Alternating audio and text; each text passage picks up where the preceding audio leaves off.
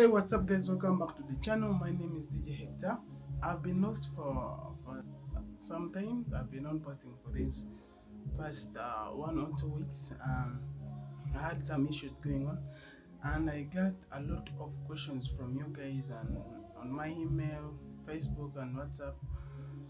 But don't worry, I'll be answering them in the next video, so stay tuned by clicking that subscribe button, turning on the bell notification, and don't forget to share this video and drop a like on this video. It will help me out.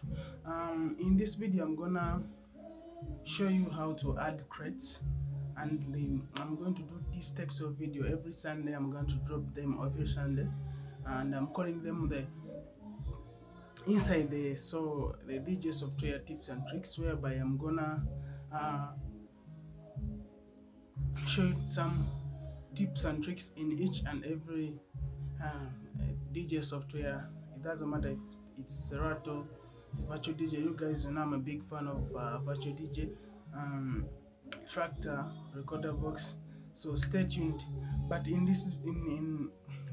today's video I'm gonna show you how to add crates in Serato DJ, and without no further ado, let's dive straight into the video.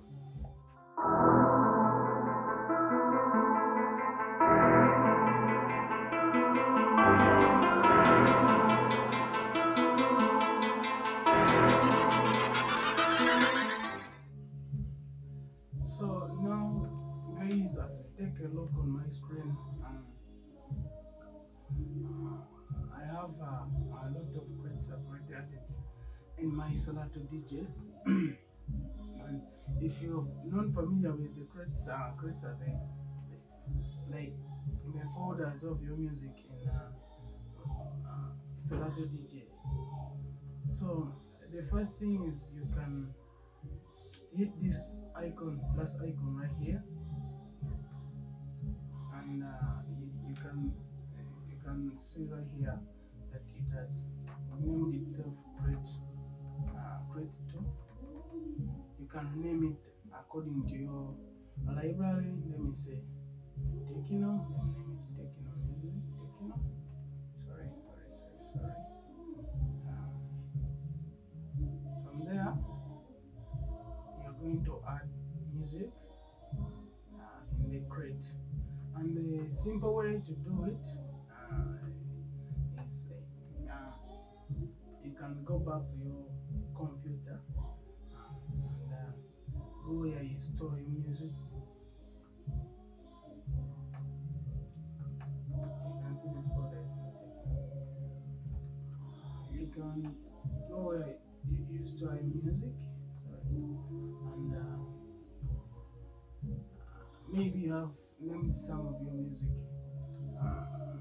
on your computer. Just go ahead and get the word and get the exact folder. You can get it and add it direct here. It will come with the tracks, with all the tracks. You see, you can take a look here. It is scanning the tracks. So you wait for some time. After some time, you're going to see you have seen all the songs are in it, and you can keep on doing that or add the crates. It depends on what you like. I think that's it for today's tip. If you made it to the end, I appreciate. If you're new, drop a like. If you're new, click that subscribe button and turn on the bell notification. If you already done so, drop a like, share this video. I know it will help out many beginner DJs out there. And don't forget, every Sunday I'm dropping inside software tips and tricks. I'll see you in the next one. Peace.